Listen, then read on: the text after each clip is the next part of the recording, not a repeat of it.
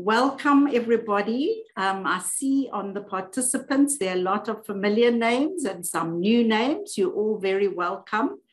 This is the second masterclass in our series that's organized by the Transformative Innovation Policy South Africa Community of Practice.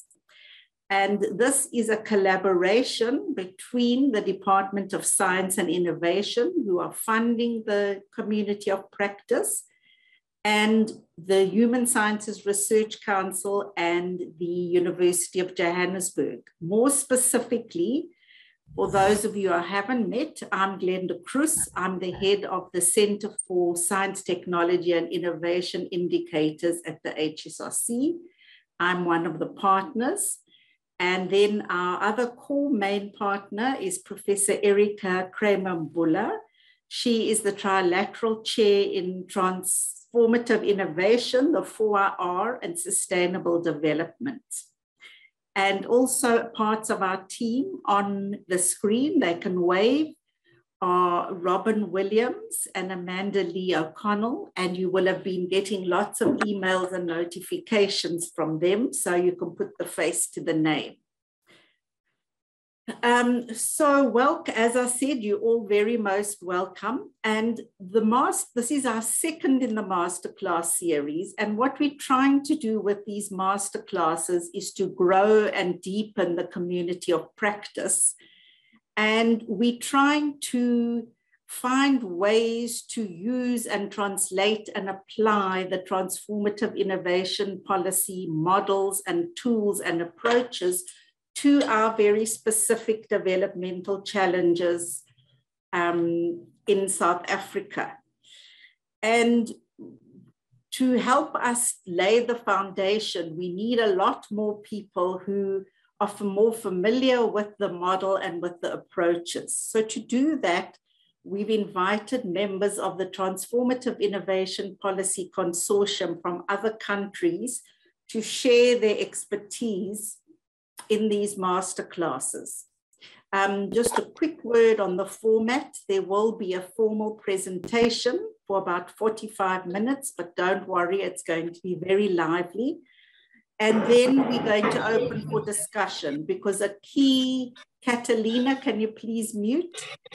A key goal is for us to be able to engage and think, where do we need to stretch and extend and deepen an idea, or put it in a different way so that the way we talk about it is familiar by our colleagues in South Africa, our fellow policy actors and practitioners.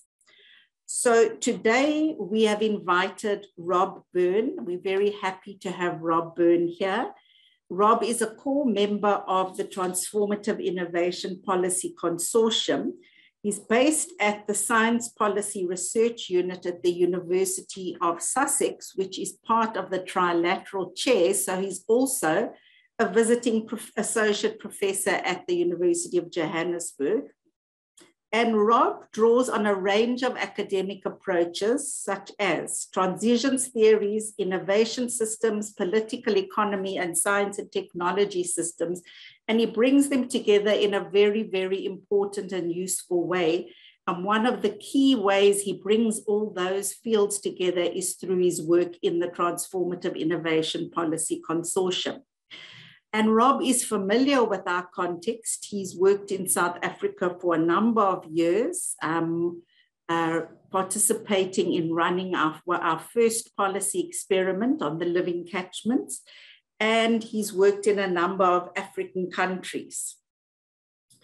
And so we asked Rob to join us to focus on a core foundational concept for TRP. And the question is, that is socio-technical systems. So we asked Rob to talk about what do we mean by socio-technical systems and why does it matter? And I don't want to say too much, because he's going to explain what a socio-technical system is and why it matters. But the way he's tackling it, he's going to give us both a practical and a theoretical view of socio-technical systems. And he will give us a set of lenses to understand systems change and coordination, and how we can approach, how our policy can try to promote transformation in the real world in all its messiness. So the socio-technical systems concept is very key to that. So I'm going to hand over to Rob, and he will lead us in learning about the key concept, but do put your questions in the chat, do put your comments in the chat, and do participate when we open up for discussion from your own experience or your own reading, or an area or an issue you would like to start working on. Thanks, everyone, and over to you, Rob. Thanks, Glenda. Hello, everyone. I noticed a few familiar names of people joining. And so to those people, I guess I should apologize that you've probably seen some of this before, or perhaps it all can sort of act as some kind of revision. But in any case, hopefully it will be interesting to everyone in some way or another, and even more, hopefully it will be useful in one way or another. And as Glenda said, what I'm going to try and do is to provide what I could call a grounded understanding of, first of all, the socio-technical systems concept. So to start with the kind of practical view, try and think of sort of technology, let's say, in the real world, and what that means for understanding how technology works and so on in that sort of in reality. And then sort of move on and slowly build up some of the fundamental concepts, let's say, associated with socio-technical system theory, and then to focus a bit more specifically then on socio-technical transitions theory and relate that in particular to the idea of transformative interventions, or what I suppose sort of more important to everybody here is transformative innovation policy as transformative intervention. So that's kind of the three main aims of the class, the masterclass. And so I'll start with, if you like, the why socio-technical systems concept is important or useful. And the obvious kind of overarching global kind of ambition around the Sustainable Development Goals is perhaps one of the more powerful reasons why, in the sense that achieving the SDGs, I think many of us would recognize, requires transformation of all our societies, nationally and globally, and many other levels. And that's a thorough transformation. But societies, of course, function in very complex ways. And those complex ways include lots and lots of social and technical interdependencies. So if we're going to understand those complex interdependencies, then we would require, or at least the argument would be that we require some kind of systemic kinds of analyses. And you know, we can look at systems, technological systems, social systems, etc. You know, look at technical change, what happens with technologies, technical knowledge, policies, and so on. We can also look at social change, which could include cultural practices, can include the way we do politics, the way power is shared or not concentrated. But also ecological change, of course, because when we think about the SDGs, one of the things that motivates. It would be good at a certain point. One of the things motivating, or several of the things motivating the SDGs, things like climate breakdown, biodiversity loss, and so on. But all of these things, at least in the socio-technical systems view, would be they're all intertwined in various ways. They're interdependent. So trying to understand all of these things then is, if you like, the goal of taking a socio-technical systems view, with the idea, of course, that if we can understand all of these complexities, then we have a chance at least of being able to then guide how our societies develop, and guide how societies develop in what we might think of as desirable. And desirable here can be maybe what is articulated in the SDGs, in those desirable and transformative ways. So socio-technical systems theory then is trying to do all of this. It's very ambitious, but socio-technical systems theory then is trying to achieve this kind of understanding, and particularly if we translate it into something like transformative innovation policy, then to provide guides for action. So that's the kind of why, or at least the argument why a socio-technical systems view could be useful. But to go back to, sort of practical example, or to start with a practical example, I want to start with this, the idea of offshore wind generators or wind farms, and think about various aspects that need to be in place and working together for the technology, let's say, to be considered a success. So very obviously there would be the core technology, so the turbine, if you like, the thing that converts wind power, wind energy into electricity. That's of course key to all of this, or right in the middle of it all. But there are also other components, of course, of the wind turbines: the towers, the blades, the cables, and so on. All of these various other components associated with the core technology. But then the components, the core technology, are all supplied through particular systems as well, supply chains. So supply chains need to be working for, an offshore wind farm to function properly, and for us to think of offshore wind generators as a successful technology.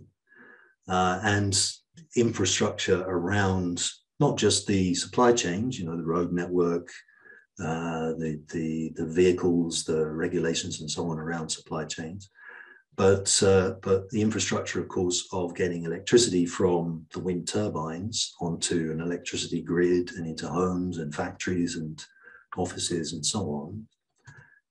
And all of that grid work requires management. So there need to be grid management protocols and procedures and people and so on. And people are involved in all of these things as well. So we're also talking about a skilled workforce, and there are multiple skills needed for all of this to work.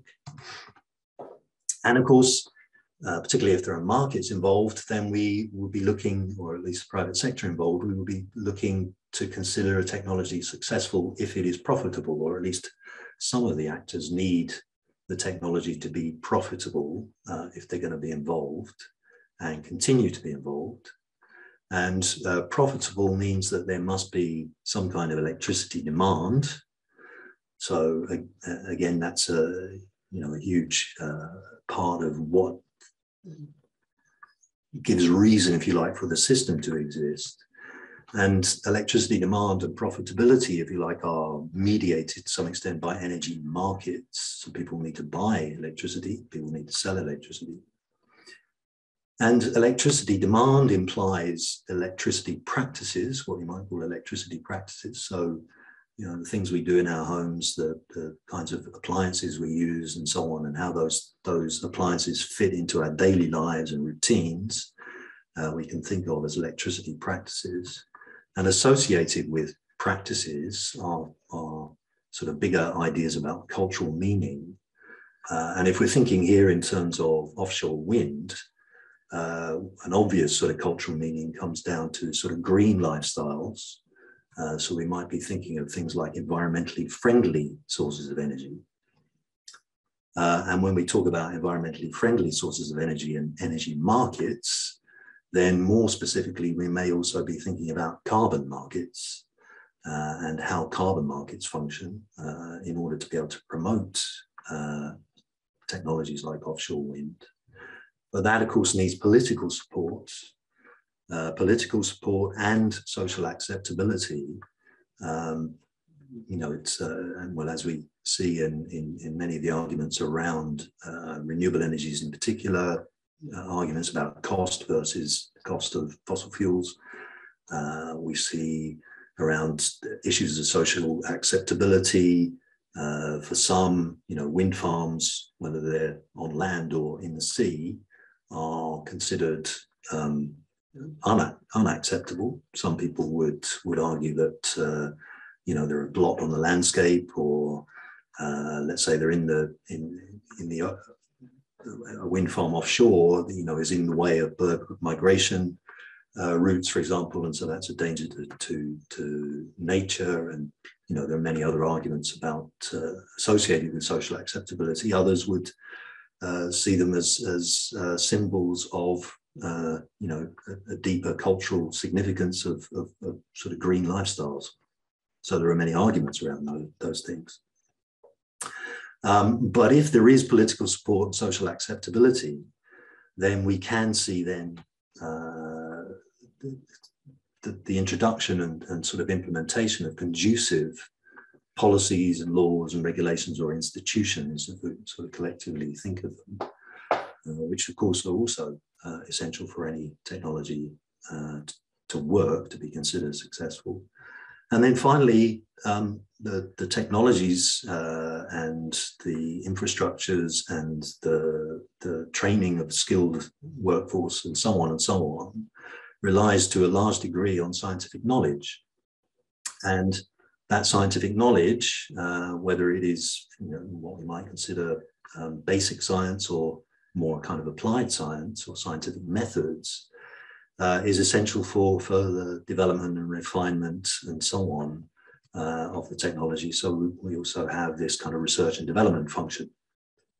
So lots and lots of different things, and we could go on and on and on for the rest of the 45 minutes and probably fill up this slide with things that need to be in place for a technology to be considered successful. But I won't go on and on and on and fill up the slide with the various aspects that need to be in place. Instead, if we just collect these together, first of all, we can think of sort of technological dimension, that some of these things could be grouped under. We can think of a science dimension. We can put some of the aspects under that. We can think of a policy dimension, put some of the aspects under that. Likewise, a user and market dimension. And finally, we can think of kind of socio-cultural aspects and collect some of these aspects under there. And as I say, this is by no means an exhaustive list of the things that we could put into these categories. And you might argue that these categories are perhaps a little bit arbitrary, or some of the things fit in more than one category or whatever.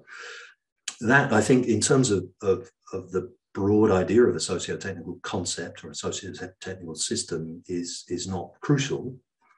The sort of finer details, you know, things we could argue about, debate. But the idea here is to give you a sense of, if you like, the complexity of how a technology in real life works in practice, if it is successful, and to give a sense of when we're starting to think of the socio-technical concept, system concept, the kinds of things that we need to consider and how we can start to kind of organize all of this complexity. Now we'll come back to these dimensions, these 5 dimensions: technological, science, policy, user and market, and socio-cultural, in a few slides' time. But before getting there, all of these things need to be in place. Now, for incumbent systems, the dominant systems that we currently have, they tend to be stable, and they tend to be stable for a variety of reasons. An important set of reasons is to do with path dependencies, and I'll come back to that concept in a few more slides as well. So here's a list of possible sorts of path dependencies that are at work in these stable socio-technical systems. And I'm trying to give some examples here relevant to offshore wind and fossil fuels. So capabilities, first of all, widespread workforce skills, and all of us have our particular skills and knowledge that we've developed from training and honed through experience and developed through experience.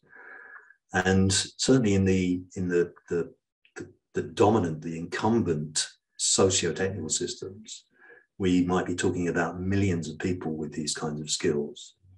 And those skills, some very, very high quality skills, are very difficult to change. I often give the example of myself. I'm now sort of become quite a sort of dusty academic, I suppose, and working in a particular area around socio-technical systems and primarily kind of energy systems and energy access.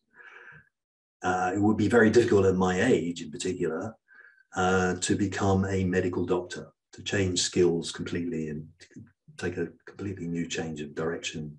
It'd take me 5-7 years or whatever of training if anybody would pay for it.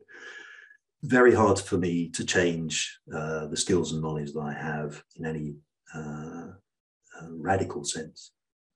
And of course, if we look across workforces, we have millions of people, particular skills and knowledge, in some cases, years of experience.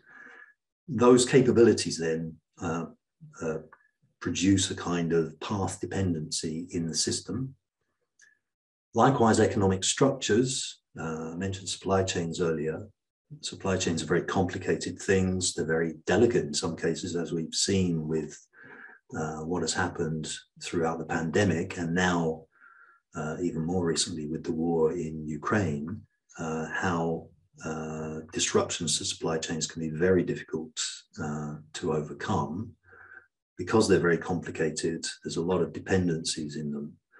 And so whatever supply chains and interdependencies there are across different economic sectors, they again produce a kind of path dependency in the system. Then we get into the area of kind of political economy, if you like. So vested interests, politics and power also have path dependencies to do with sunk investments, to do with profit streams, and to do with political influence. Again, in the fossil fuel sector, we've seen years and years of attempts from fossil fuel lobbies to disrupt action on climate change, and that in order to protect sunk investments and profit streams, and that those activities have happened very often through political influence. Plus, of course, these vested interests have enormous power. When we think back to capabilities and economic structures, where you've got millions of workers involved, for example, in mining and oil extraction, etc. That in itself, all those workforces also can provide a kind of constituency, a powerful constituency to resist change. So once again, path dependencies and some interactions across the different dimensions here or the different kinds of path dependency. Then we have compatible infrastructures, so grid connection architecture, for example, which when we think about fossil fuels, large power stations, grids have sort of evolved and grown up, been installed, are regulated largely around big power stations that are based on land. That kind of infrastructure is not necessarily so readily compatible to offshore wind, although it's possible to make adjustments, of course. Nevertheless, it is something of a path dependency. Then I mentioned also earlier various kinds of institutions, policies, laws, and regulations.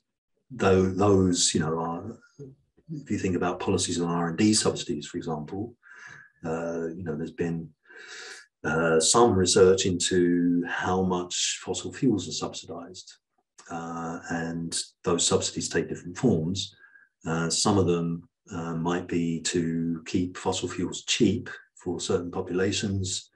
And if those subsidies are removed, then we see reactions, understandable reactions, the cost of living, crisis.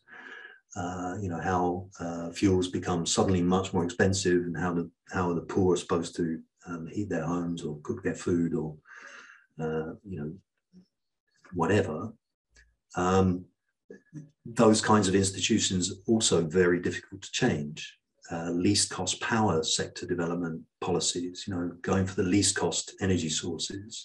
But those least cost, I put in quotes here because the cost doesn't necessarily include externalities like climate change impacts and so on, certainly in fossil fuels. So, what is the real cost? Is it really least cost, etc.? There are questions there, but very significant path dependencies. And then cultural kinds of path dependencies. So technological and user sorts of cultures, we might think, it's arguable perhaps, but it seems to me that someone who has worked in the energy kind of sector and energy analysis for a long time, people often equate energy with carbon. And so any attempt to reduce the carbon intensity of energy systems is sort of seen as somehow trying to reduce energy. When actually, we can generate energy from the sun or wind or the waves or whatever, various different sorts of sources that are carbon-free or very low carbon. And if you generate electricity from a wind turbine, well, the electricity is just the same as if it had been generated from a coal-fired power plant. It's, there is no difference in the electricity.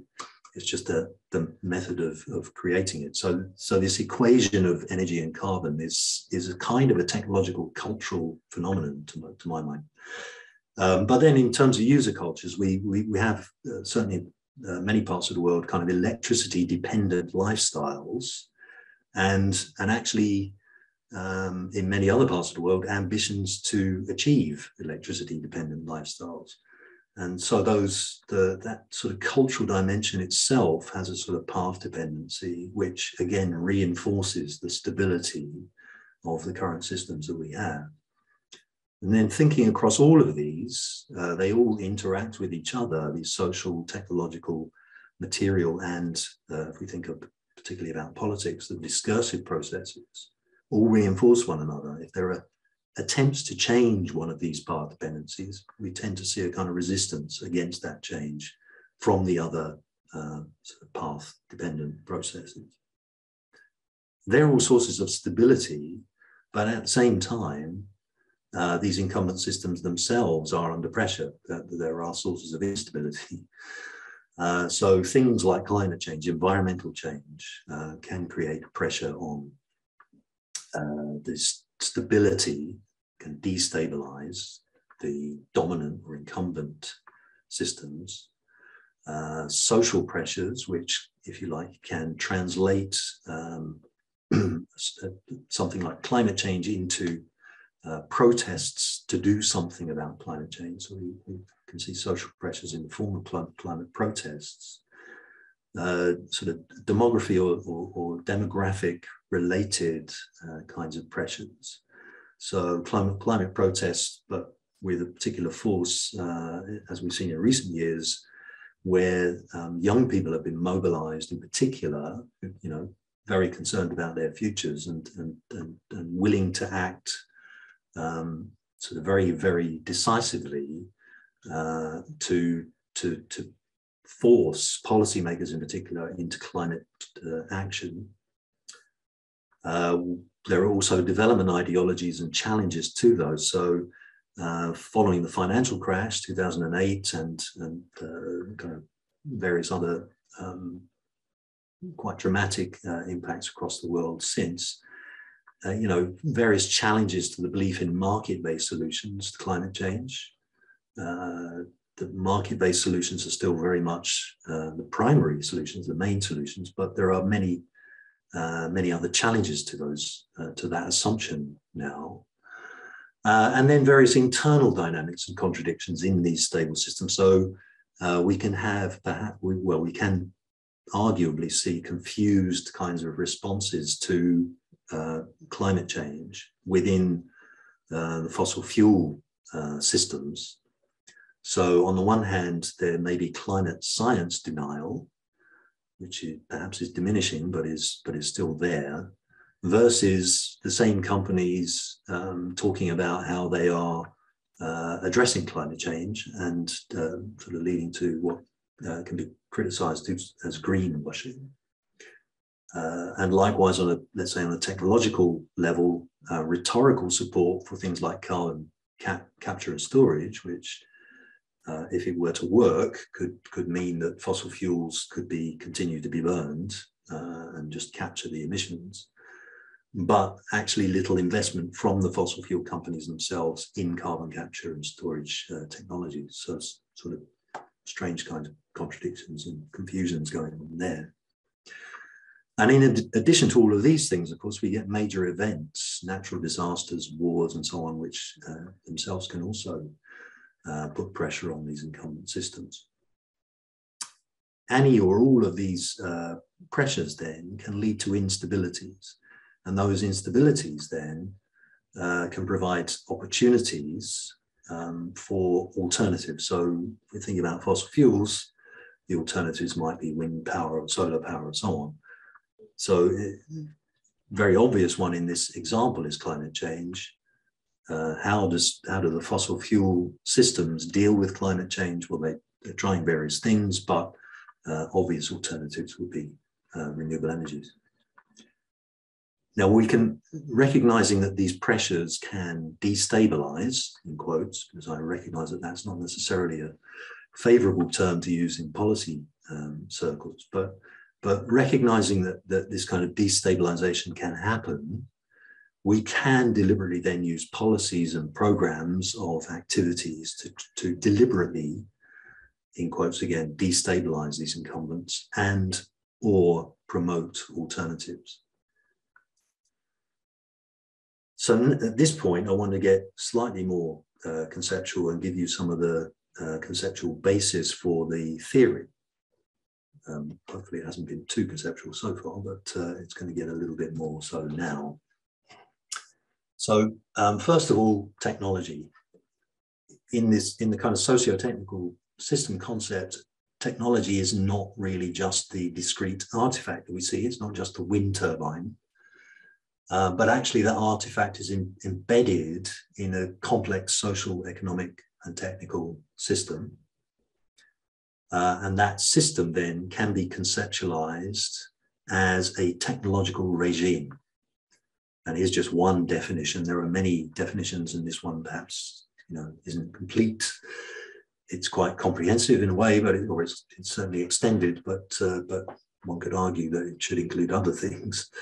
But here, the definition is that the technological regime is the whole complex of scientific knowledge, engineering practices, production process technologies, product characteristics, skills and procedures, established user needs, so it goes beyond the technology and the producers, regulatory requirements, institutions and infrastructures. So it's a fairly big definition, and it's in a sense is a very big idea, the technological regime. Additional fundamental concepts then, one that I've mentioned several times now is path dependency, which in very simple terms it says that the options available to us now have been conditioned by what we've done in the past. So me as a dusty academic, very hard to become a medical doctor. That's a kind of personal sort of life path dependency. Co-evolution, the independent changes of two or more processes. I'm sure that's obvious to everyone. And bringing those two together and thinking about an additional concept of positive feedbacks, which is included in this definition, there's the idea of lock-in. So that lock-in is a path-dependent, co-evolutionary process involving positive feedbacks among technological infrastructures and the organizations and institutions that create, diffuse, and employ them. With all of that in mind, if you can keep all of that in mind, we can then move on to how all of this translates into or gets used in a particular socio-technical systems concept, which is socio-technical transitions theory. And here I'm just going to focus on the idea of the regime and what does a transition mean when thinking about regime. So first of all, regime. So looking back to the example of offshore wind turbines and farms, we had 5 categories of various aspects that were listed: the sociocultural, science, policy, technological, and user and market dimensions. Now, these are drawn as often symbolized in transitions theory in this kind of solid pentagon. The idea being that these 5 dimensions are in a sense locked together. They support each other.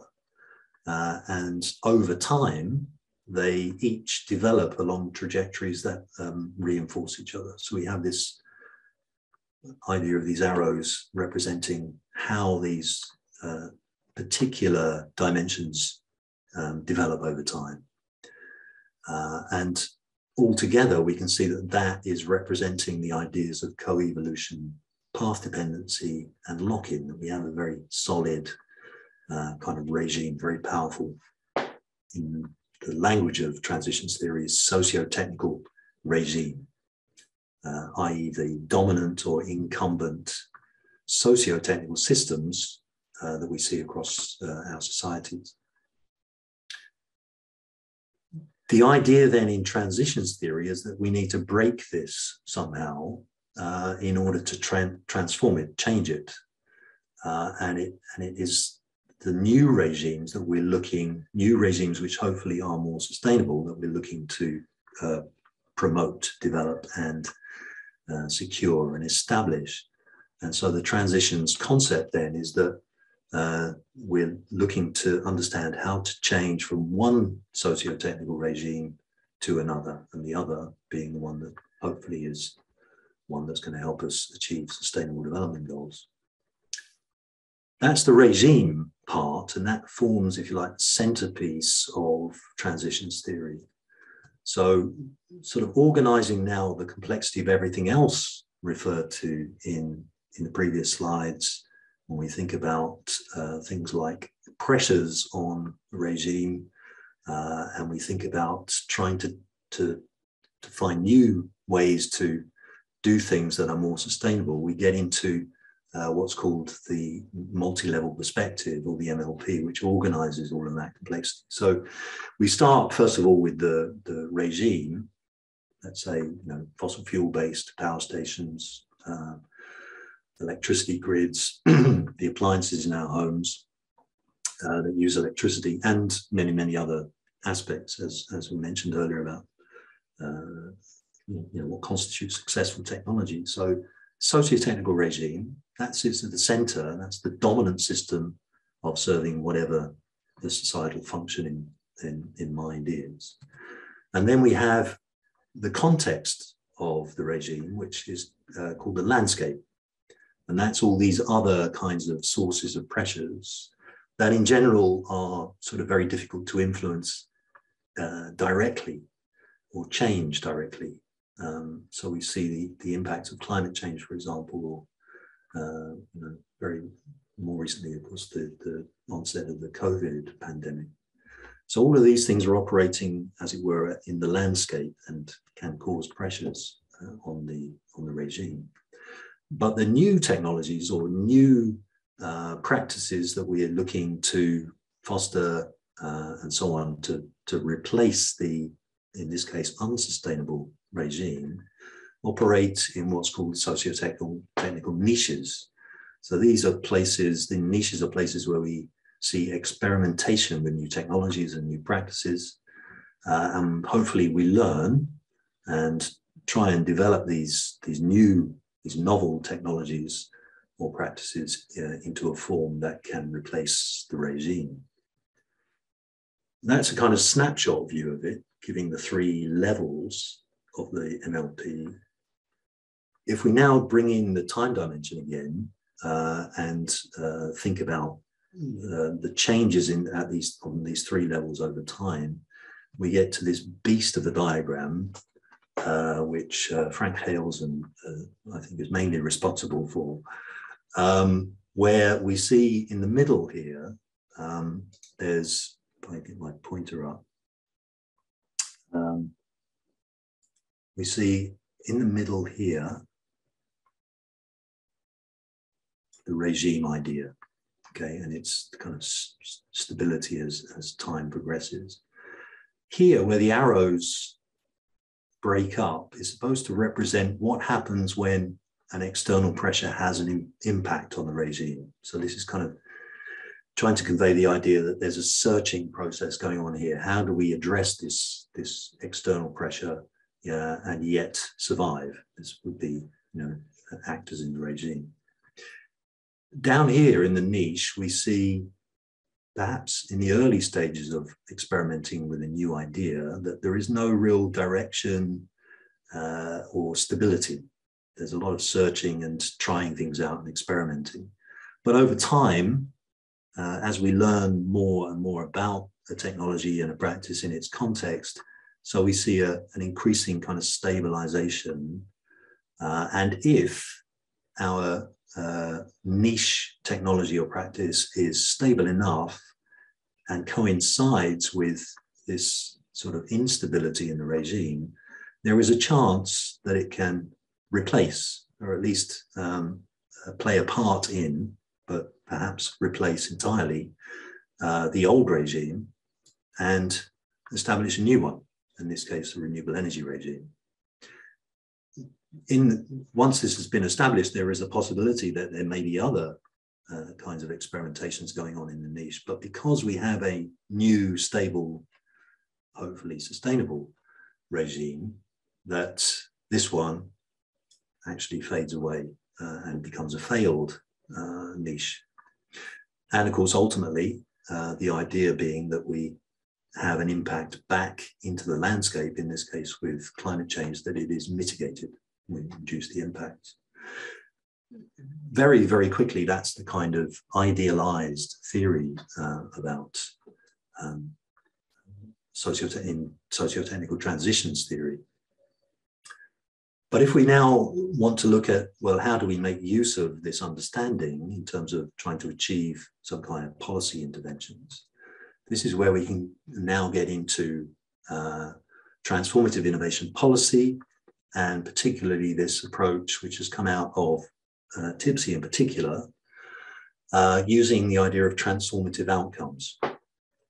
Now, you can, I've given the references I've used at the end of these slides, and you're certainly welcome to have the slides, no problem with that. So you can go to this paper by Ghosh et al. From last year to read much more in the detail about transformative outcomes. But essentially what they're intended to do is to help actors guide their interventions and their evaluations of what they're doing when they're trying to practice transformative innovation policy. And these transformative outcomes sort of come out of and very closely related to socio-technical transitions theory. And there are 12 of them, 12 outcomes. I'm not going to go through all the 12 outcomes, but they fall into 3 categories of action, each category having 4 outcomes. Now, I'm sure this is not going to be the last word on transformative outcomes, that they may well be developed further and change over time, but as things stand at the moment, the 3 categories are these: building and nurturing niches, and there are 4 outcomes associated with that ambition. I'm not going to talk through them, but then the second category, expanding and mainstreaming niches, likewise, and again, there's 4 outcomes associated with that ambition. And then the third one, unlocking and opening up regimes. Again, 4 more transformative outcomes associated with those. What I'd like to do as a kind of final sort of part of my presentation before summarizing is just to overlay some of these, one example from each of these categories, overlay some of these transformative outcomes on the MLP that we just seen. So going back to the MLP, I'll just get rid of that fossil fuel regime word there to reduce the clutter slightly. What we can do is we can think of, we can look at this and see how we might use transformative outcomes, or at least some of them, as a way to try and promote the, in this case, renewable energy niche, or in particular solar PV, as I put it here, while also destabilizing the regime. So first of all, we might think of the user and market dimension of the regime and how we could protect what might be expensive for now solar PV systems from sort of competitive forces, competing with other energy technologies, fossil fuel-based energy technologies. So we can provide, for example, subsidies for rooftop solar PV. So that provides a sort of protection or shielding against normal market pressures and gives solar PV an opportunity to compete with these other technologies in the marketplace. So users, consumers, householders, etc., can afford to choose solar PV as opposed to fossil fuel-based energy generation. We can also, at the same time, try and create, for example, standards for solar PV installations that, so while people might be able to afford solar PV, they may be worried that there are no standards, or they don't know what to expect, or they don't understand what's available in the market. We can sort of help that out by creating standards. So that reassures people there is, some comeback if there are problems and so on. That sort of helps to legitimize the technology, let's say. And in terms of destabilizing, we can, for example, create a coal phase-out policy. So we could sort of implement all three of these interventions at the same time. On the one hand, destabilize the regime, but make an alternative available that is affordable and hopefully reliable and somewhat standardized, as part of trying to achieve a transformation of, in this case, a kind of electricity production and consumption regime. At least that's the idea. Having said all that, there are a few caveats I'll just point out. First of all, that socio-technical transitions theory has been developed almost overwhelmingly, really, in Northern European context, so using Northern European experiences and histories. There is some work that is being done in Southern contexts, and interestingly, that work then is yielding challenges to the theory.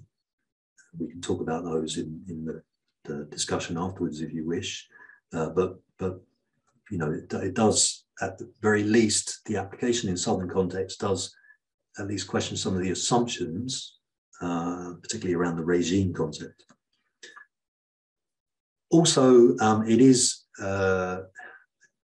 let's say it's easy when thinking about the idealized transition explanation, that NLP and how change happens, the theory of change there, it can misleadingly imply linear change processes. So it sort of conveniently ignores some of the messiness of change, but that's why it's called an idealized explanation.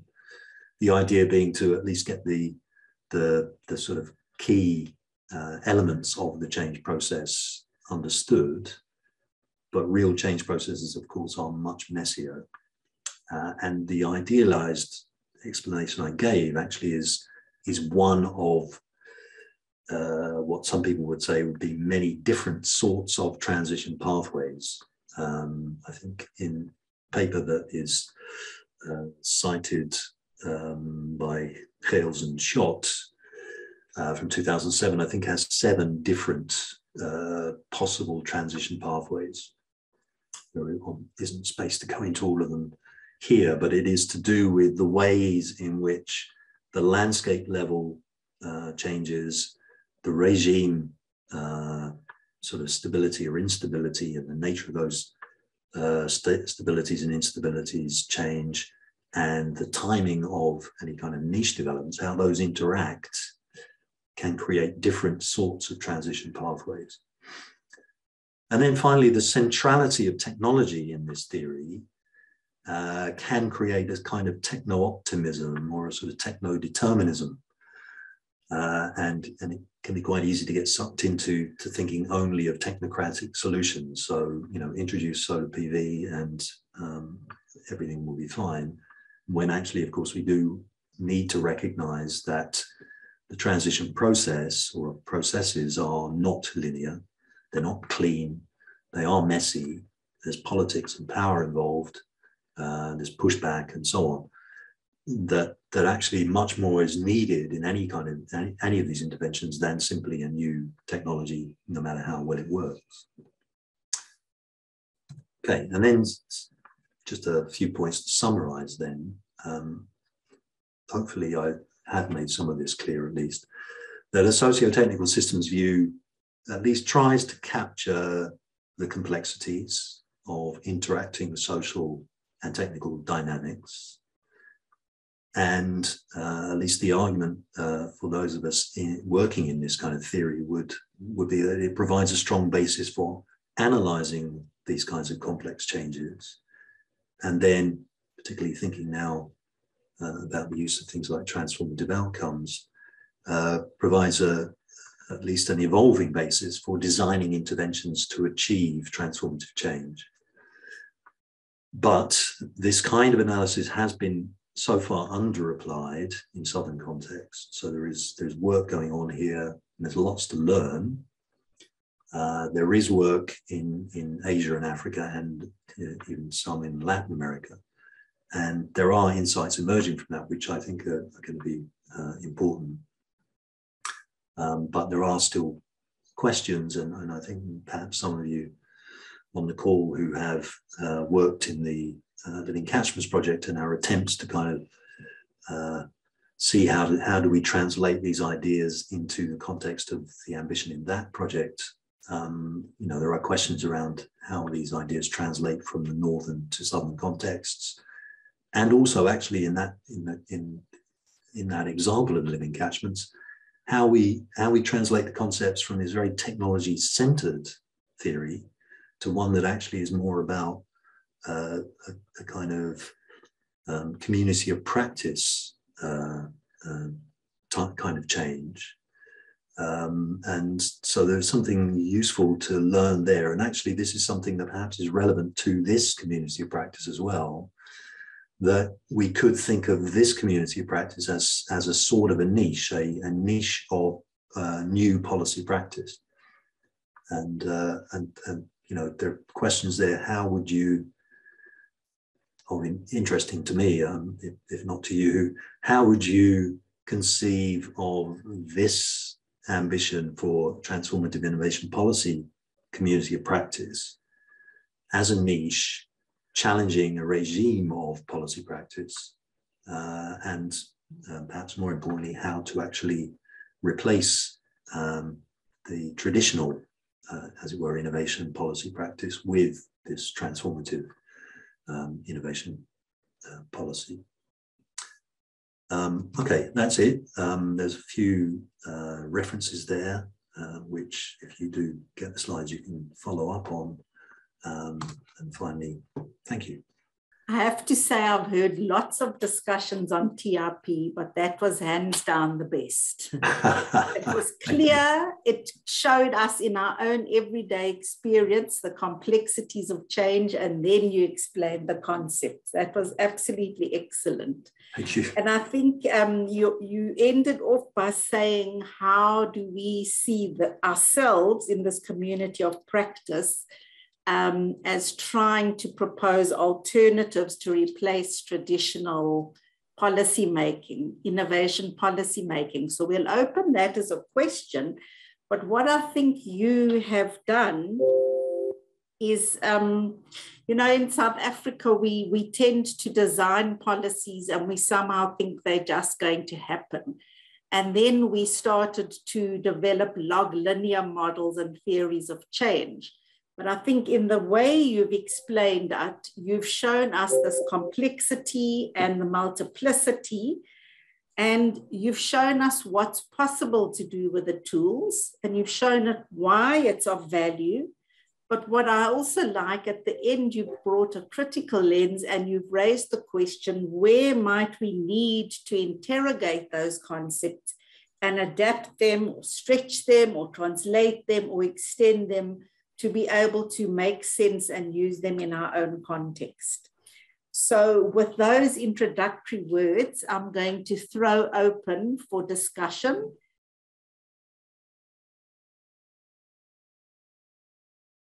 One of the things there is perhaps that policy being so closely, I suppose, this is a bit of a guess, but being so closely related to politics and how, let's think about one of the, it's probably the wrong word, but the easiest way into starting the change process, or one of the easier ones it ways in, is through politics and creating what we would call narratives about change. And in fact, one of Tipsy's ambitions has been to change the narrative.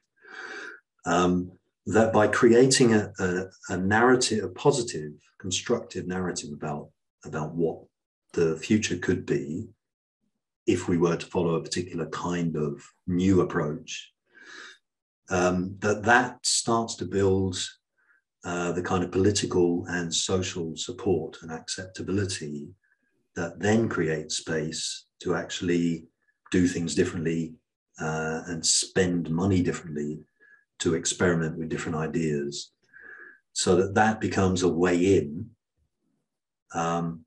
and associated with then getting a foot in the door in that sense is and getting some resources to actually experiment in practice, as you are doing in the Living Catchments project, is that you can then start to generate evidence along with the learning that you do in the context of actually trying to do this in practice. You generate evidence that shows it works, and that evidence then can help you sort of strengthen, broaden and build a niche, if we stick to that language, and stabilize that niche, and so it becomes more likely in time to be a credible, real alternative to whatever the mainstream sort of, in this case, policy practice would be.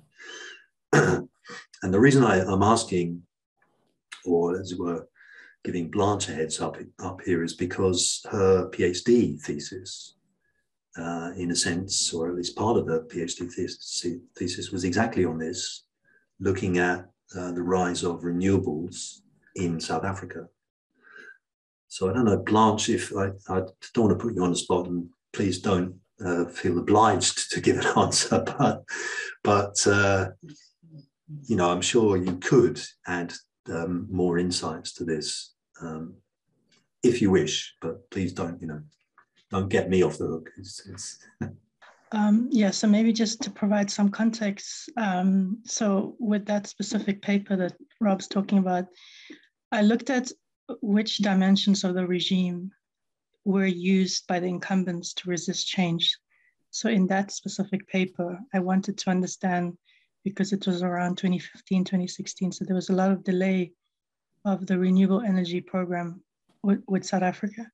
So I sort of deconstructed the dimensions between social and technical dimensions. It's what Rob has presented. So on the social side was very much discourse, narratives.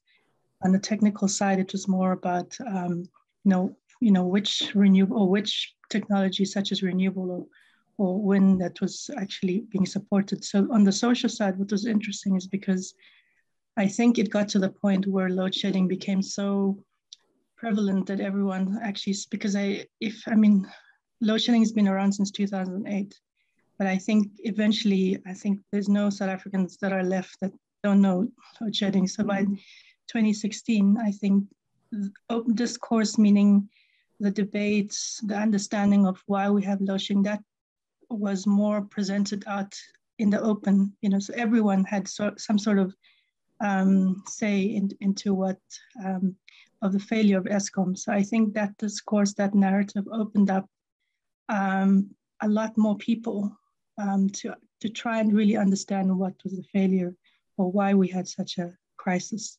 So it's sort of to answer Rob's question, the social side started, but also the other dimensions also started opening up. So I guess sort of destabilizing the regime in a way, opening up and unlocking those resistance, really, it helped on the social side.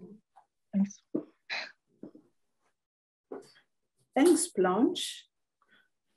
In a way, I think it's also one of the examples that I keep thinking about is the way with COVID, we've all turned to this natural disaster has pushed us all to adopt this technologies of Zoom. And then now where the policy, the innovation policy would be coming in is to regulate whether people work from home or have hybrid policy models of going to office, changing all the infrastructures around for your digitalization, et cetera, et cetera, et cetera. So I think for the policymaker, the socio-technical system adds by alerting us to the complexity and all the dimensions we might need to take into account.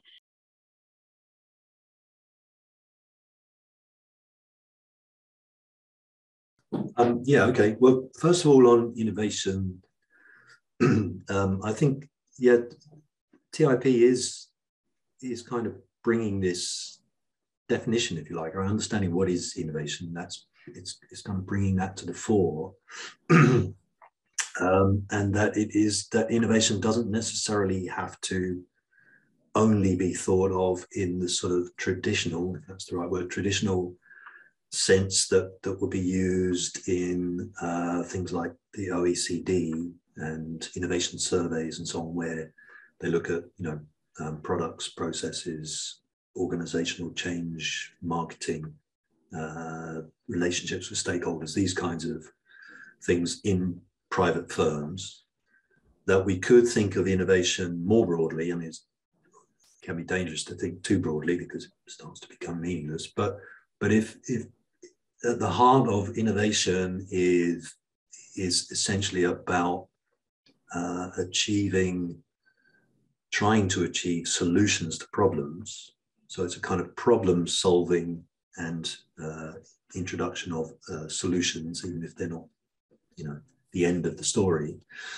Then that process or those processes are, applicable in all kinds of parts of our lives, from very personal things that we try and innovate in our personal lives to kind of social innovations about how we organize ourselves socially and politically, and so on. So in that sense, and I'm certainly, let's say, a fan of expanding the idea of innovation to and using what we understand about how innovation happens from learning from the private sector and all the research that's been done on how innovation happens in firms, to actually expand that and consider innovation in a broader sense. And that can get us fairly quickly into practice rather than product or process. But thinking then about regimes and niches and tensions and so on, the first thing I suppose in transitions theory, the assumption would be that if the change is being instigated from within the regime, it is most likely to be an incremental change rather than a transformative change.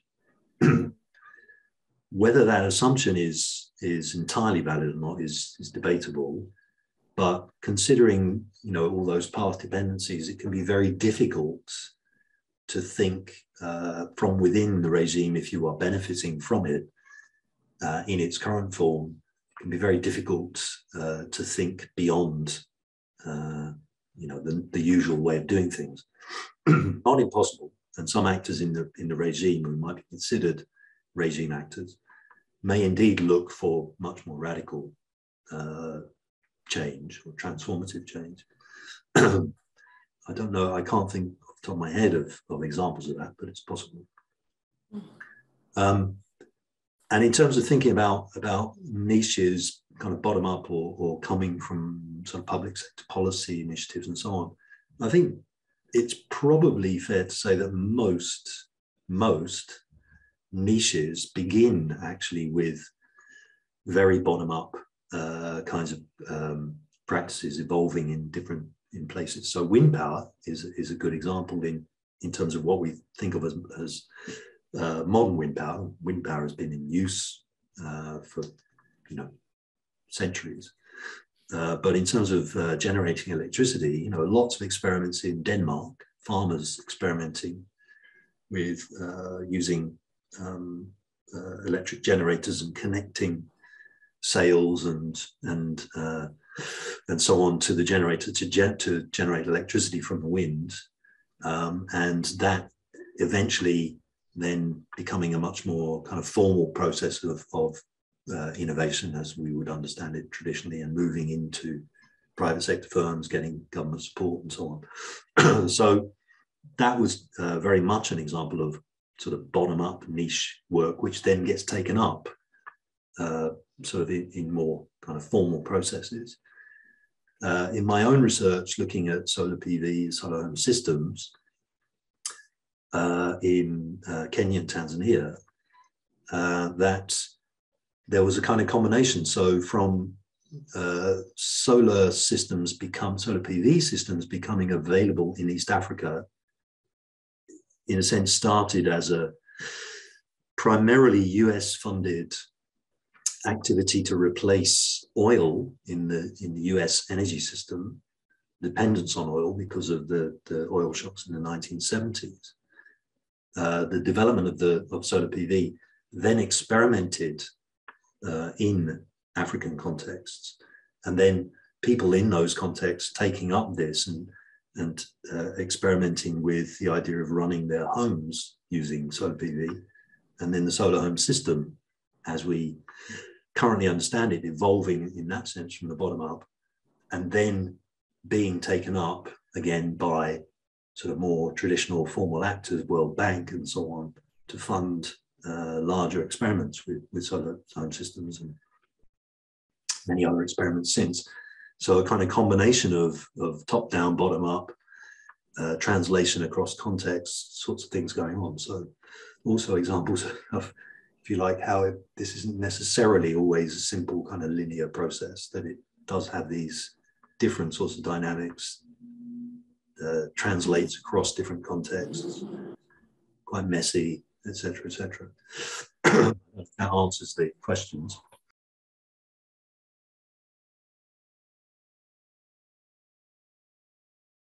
Yeah, well, first of all, to go to this kind of idea of, if I understand Harsha well, kind of sort of avoidance of risk in the public sector, which is kind of, it is a problem, and yet it is the only sector, if you like, that can really take risks. So it's kind of there's a bit of a, I don't know, sort of, what a word is there, but it's a sort of conundrum in that. And what I mean there is that unless, if we're talking private sector, very large companies with big R&D budgets who take lots of risks in terms of developing new ideas, the public sector has at least the potential to, give grants and try stuff out in a way that private sector is very unlikely to do. And we do see that, and some of, let's say, what be classified as aid funding does do some of that. But at the same time, we have this, there's kind of rules on accountability of where money goes and whether it's successfully spent and so on. And that goes back to the kind of project standard sort of project criteria for success, and how those kinds of standard criteria can be a real constraint on the sort of experimentation that may need to be done in order to find transformative directions and solutions. So there are other kinds of issues like this. So there are problems here, and this is the idea of the niche is that is to recognize that you need a sort of protective space, that if you really want to achieve change, transformative change, and not just a kind of incremental business as usual sort of change, that you have to take risks. And you might be able to start small, experiment with an idea, and then gradually develop it, but you need to protect that space. And that needs resources of different kinds, which includes money, but it can also be political resources, the political will to support the experimentation. And a big problem we have, certainly in many countries across the world, is sort of arises out of things like new public management, where everything must be measured, and everything has to produce results, and if it doesn't, then it's a failure. Versus, let's say, things like the sort of tolerance we have or the greater tolerance we have in the research world, where you do research in a much more open-ended way, ask a question and see what you find out. And so it's about learning. That projects, if you like, we need to sort of rethink projects more in that form of asking questions and learning, than seeing projects in and of themselves as solutions. So there's a very, very significant change that we need to try and nurture somewhere, somehow. I don't have the answers to how to do that, but things like the Living Catchments Project represent for me something of a model of what that could look like, where there is, at least as far as I can tell, sufficient support to nurture this quite transformative idea and allow it the space to evolve. Those in the project might argue differently, I don't know. And this is a problem then when we get to go back to the private sector, that private actors are, they might take risks, but the risks they take they will be expecting the returns to come to them. And one of the other sort of aspects of niche development is that lessons are shared and knowledge is shared. And so this is a problem then, if you want to rely on the private sector to do this work, because it is not really in their interest, as they would see it, I would guess, to share learning beyond kind of, the confines of the firm. So there's a problem there. Potentially you can have some kind of private-public collaborations, partnerships. Maybe I'm not sure whether they work particularly as partnerships in a very tight sense, but certainly collaborative work, where you might have a significant element of grant funding from the public sector that supports private sector work, but as a kind of requirement of the fact that it has public money is that lessons can be shared. An example possibly where this has happened, I'm not entirely clear about the details, but might be something like the pay-as-you-go business models developed, particularly in Kenya around solar PV, where, yes, there were private firms involved in developing the kinds of technologies to have this kind of pay-as-you-go version of solar home systems, but there was also public money involved, and learning from those experiments, I think, has been shared, at least to a degree, and we see a kind of explosion in the pay-as-you-go model. It has its good and bad features, but certainly the kind of replication of that model, which now goes well beyond East Africa, where it was first kind of experimented with.